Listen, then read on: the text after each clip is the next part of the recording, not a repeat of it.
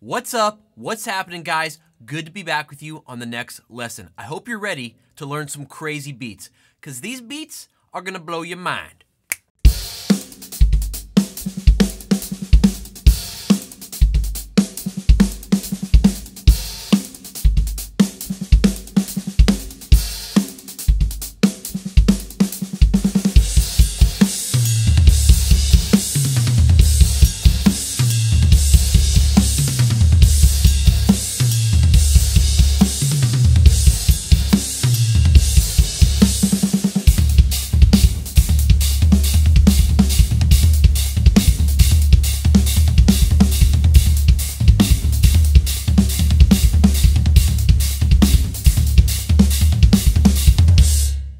Now, these grooves are technically advanced, but I'm gonna break it down in bite-sized pieces so no matter where you are on the skill level, you'll be able to understand it. I think this is gonna be a lot of fun for you. Maybe there's something new that you can throw around the kit after learning these. And one more thing before we start the video, guys, I usually save this for the end, but just want you to know you can take advantage of a few free resources at fisherdrumming.com. The first one is when you sign up with your email, you get 5 free practice loops. I actually bumped it up to 5. Yes, you get 5 totally free drumless tracks just by signing up with your email on the site.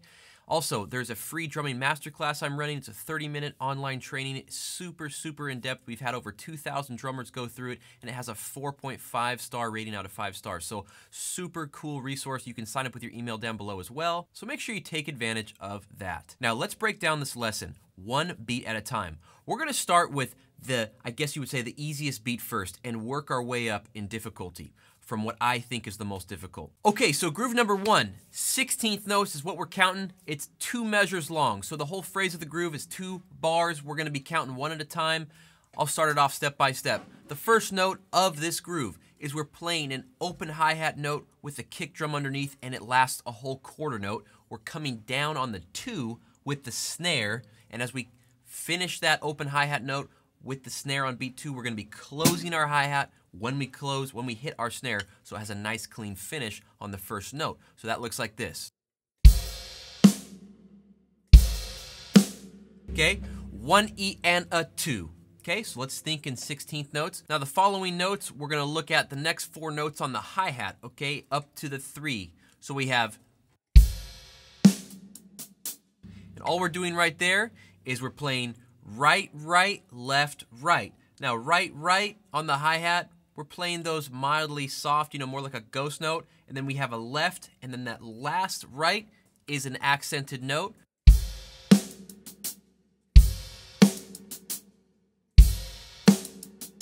Then the next 2 notes, playing 2 kicks, then 2 more notes on the hi-hat, that second note being accented. Accenting that 4. Now that last note on the hi-hat is an 8th note, so we're picking up on the and of 4 with a left hand on the snare. Okay, and that's gonna be an accented left hand. That's the last note of the measure. So let's look at the first half again. Second half,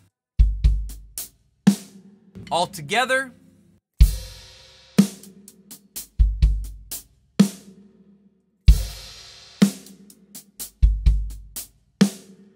So just try to feel those accents, pay attention to those, because it does make the groove sound a lot more interesting than if you're playing all those notes even on the hi-hat. All right, that's the first measure. So you already got that down. The second half of the groove, it's 16th notes throughout. So the start of the second measure, we have right on the hi-hat, left, left, ghosted on the snare, and a kick for the first 4 notes. Then we have left, right, right, left. Left accented on the snare, right, right on the hi-hat, then another left accented on the snare. So that first half of the measure looks like this. Okay, right, left, left, kick, left, right, right, left.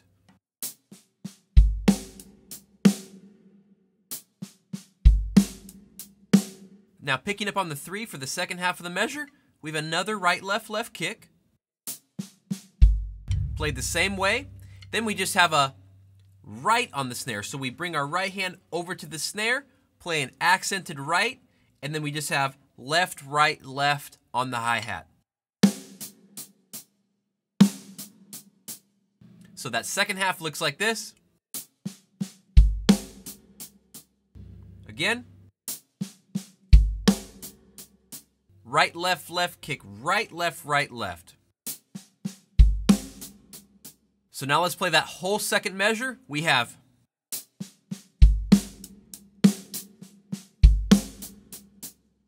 again.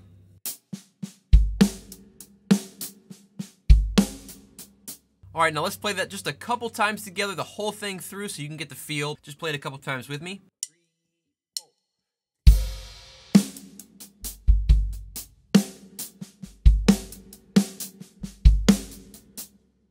Again.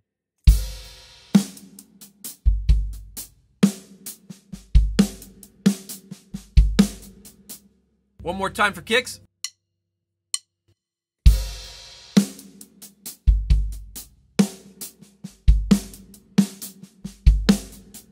Now, it sounds like a lot when you play it really slow like that, but when you get this thing up to speed, you'll feel the rhythm of it. So let me just show you what it sounds like fast before we put it to a click.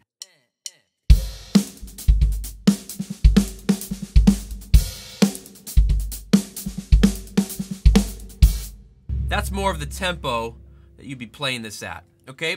Let's put it to a click. We'll play it slow and then fast. Play it along with me. Here we go.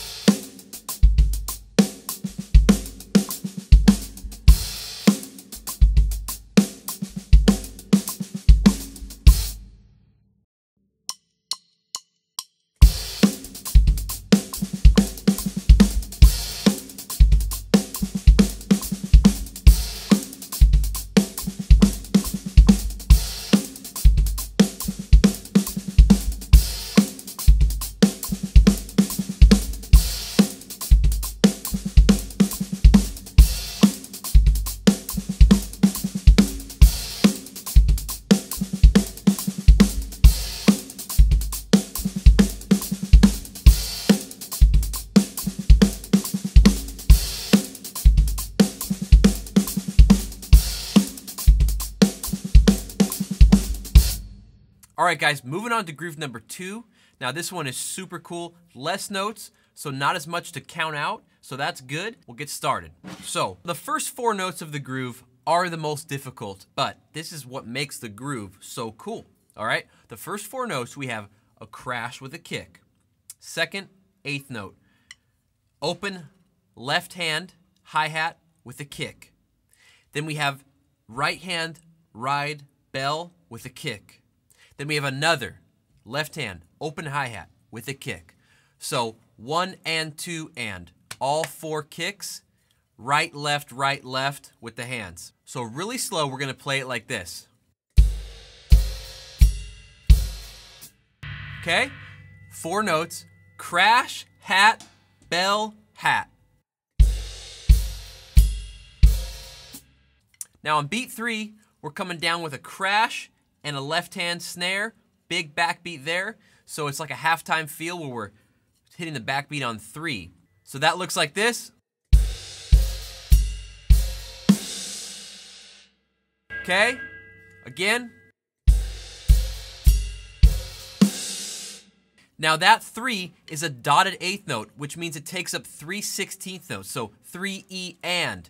So the next note we're coming down is on the before beat 4. So 3 E and that gets a left hand tom, okay? 3 E and then the 4, we're going up with the right hand on the bell. 4 and 2 notes on the floor tom on the and finishing out the measure. That 4 on the bell is an eighth note, so make sure you don't come in with those floor toms till and okay? So we got 4 E and 4 E and So that whole measure looks like this. If our count quarter notes is, let's do da da da da da dun da da 1 2 3 4.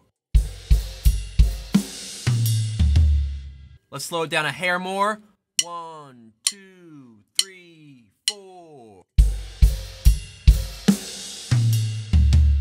The first half of the second measure is almost the exact same thing we played as the first measure, okay? Where we have those first 4 notes alternating with that open hi-hat.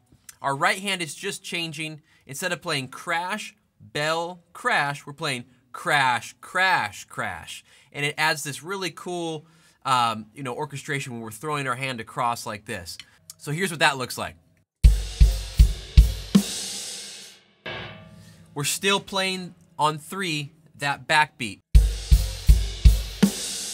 Now the second half of the measure is super simple. We're just playing a quick fill around the toms, and it's and 4 E and 2 notes on each toms. We're picking up on and because that eighth note, we're hitting on that backbeat. So 3 E and 4 E and all together. And then it starts over. So let's play that whole second measure. All right, again. Now, if you don't have 2 rack toms, you just have 1 rack tom, 1 floor, then just go ahead and start the fill on the snare.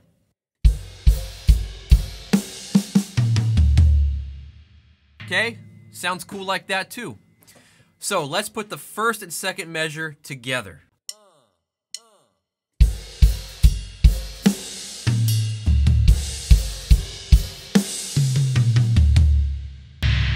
Sounds pretty dope, right? Again, 3, 4.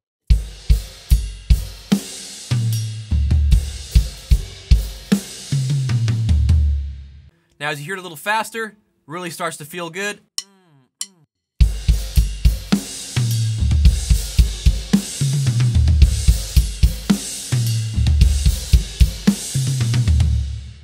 So you see how simple the real groove behind this is.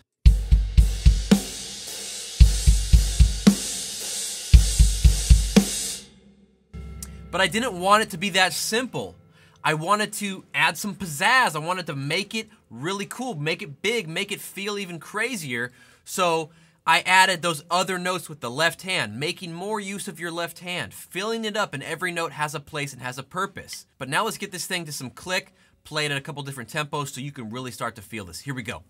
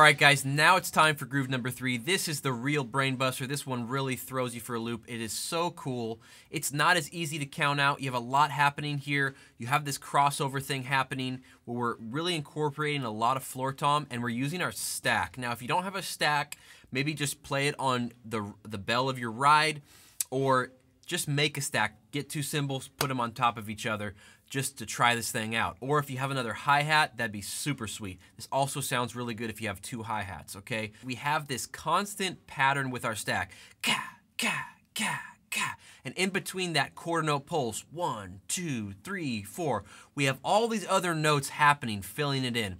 And it just sounds insane. It also looks really cool. So this is a flashy kind of chop. It's very impressive to watch. It took some time for me to even come up with it. I was like, I had this in my head, and it took me a bit to figure it out. And once I did, it felt super good. So it's extremely fun to play. What makes this one difficult is when you're trying to learn it and count it out, it doesn't exactly fit like the others, how we can split them down into 4 chunks and look at them in 2 measures. This pattern really goes over, this groove goes over the bar line. So it doesn't exactly sync up when you land on the one of the next measure. You're actually kind of in the middle of what the groove actually feels like. I don't want to get too bogged down in that because I really just want you to start to learn the stickings of this. Then you'll see what I mean. So let's start off just going through 1 note at a time. On 1, we have right hand on the stack with a kick underneath. 1 like that, then we got left hand on the floor tom. Move our right hand on the next note across to the hi-hat. So we got right, left, right, kick. Those are the first 4 notes.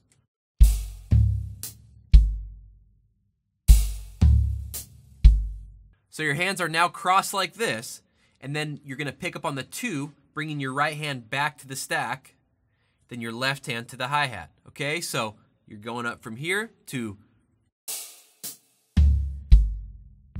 right, left on the hi-hat, right on the floor tom, kick.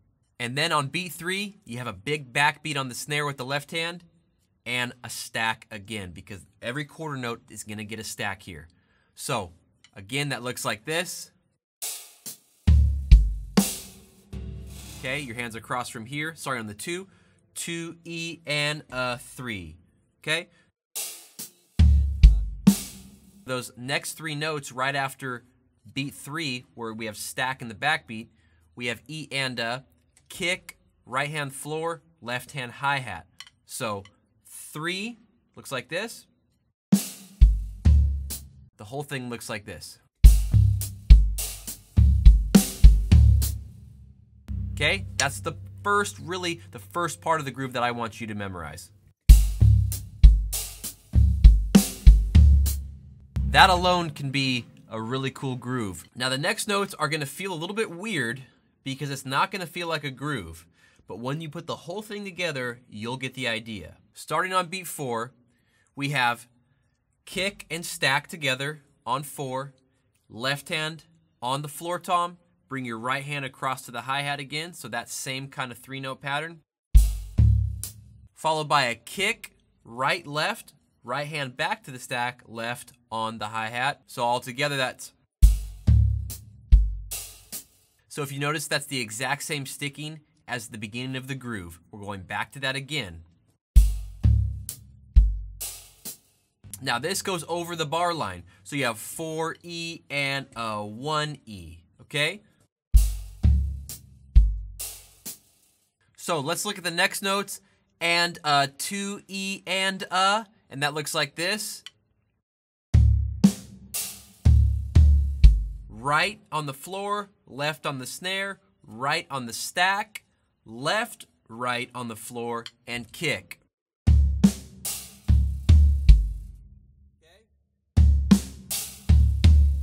Then picking up on the 3, we have stack and snare, big backbeat there. Ooh, that rhymed. Bet you don't care. Stack and snare, backbeat there. You don't care. Stack and snare, backbeat there. You don't care. All right, I gotta stop now. Now the rest of the measure looks like this.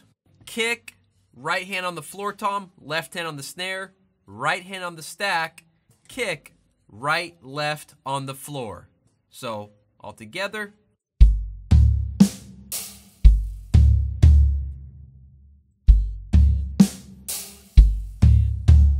So now let's play that whole second measure. It really helps you get the feel better. So here we go. 3, 4.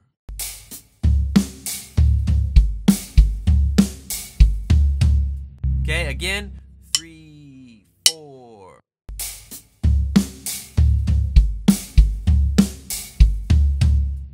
All right, so now let's play the whole thing together, guys. First and second measure, the whole groove together. Here we go. 3, 4. Really slow. 3 E and a 4 E and.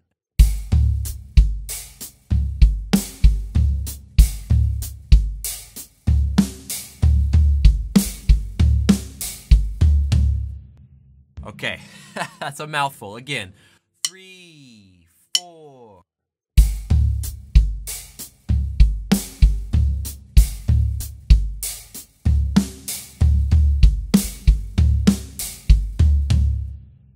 Did you get that? Now that sounds kind of strange, that slow, right? It doesn't sound like where is it coming down at? Where is it fitting together in the groove? So when you play it fast, it makes a ton more sense. Here we go.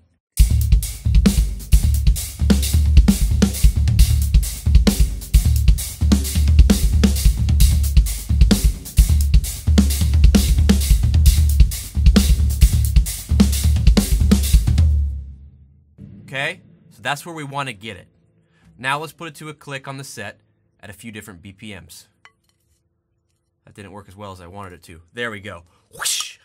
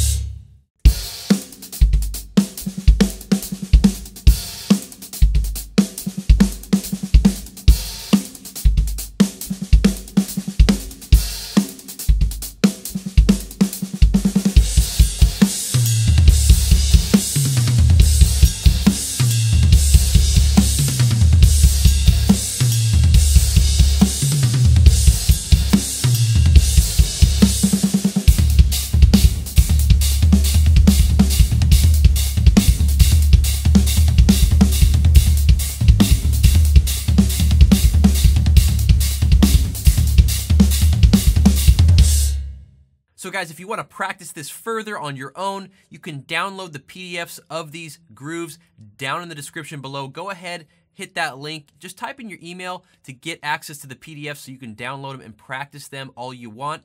Thank you guys for watching this lesson. Make sure to hit thumbs up, comment down below, and subscribe if you're new to the channel. So guys, you can look forward to the next lesson in a couple weeks. In the meantime, drop by FisherDrumming.com, get those free practice loops. Check out that free masterclass where I run through a bunch of different stuff on the drums, especially if you're like a beginner, intermediate guy who really wants to find some weak links and improve their drumming and get a really solid foundation. It's a great resource.